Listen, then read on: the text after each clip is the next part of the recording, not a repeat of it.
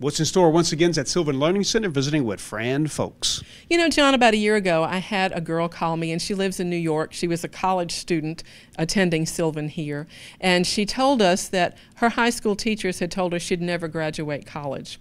But she did. We helped her be successful, and she's a star working on a radio station, a television station in New York. And we have another similar story here locally, and Miss Funderburk's going to tell you about her daughter, Jamie. About 6.5 years ago, my youngest daughter graduated from high school, and she really didn't do very well. She had 2 learning disabilities. She was ADD and dyslexic.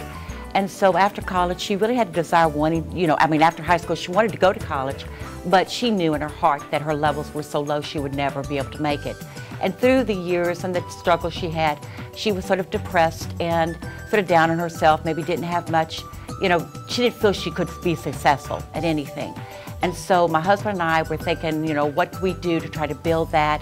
Maybe that she could go to college, maybe get an associate or something. So that's what led us to Sylvan's. So she started coming here. About a year after she graduated, she did apply at a college and was accepted.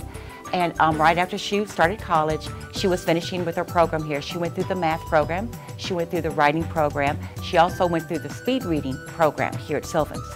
And so she started college again. She was going to try to get an associate. She got a bachelor's degree. She was very, very successful at her college, very, very active at her college. She was part of the BCM leadership. She was orientation leader. She was also the queen one year at the college or university. But the most important thing to her was if she could be honors. She wanted to graduate honors, and she did accomplish that. And so, like I said, we've always been able to look back and to see that without Sylvan's, she would have never even been able to be accepted into college. But she was accepted and very, very successful. And she graduated about 1.5 years ago, searched her heart, what did, she felt that led to do with her life. And she decided that she wanted to be into the teaching field. And she's not here today because she is enrolled in the teaching program, trying to get her certification. And she wanted to turn around and maybe to give back to students, and to encourage them not to give up.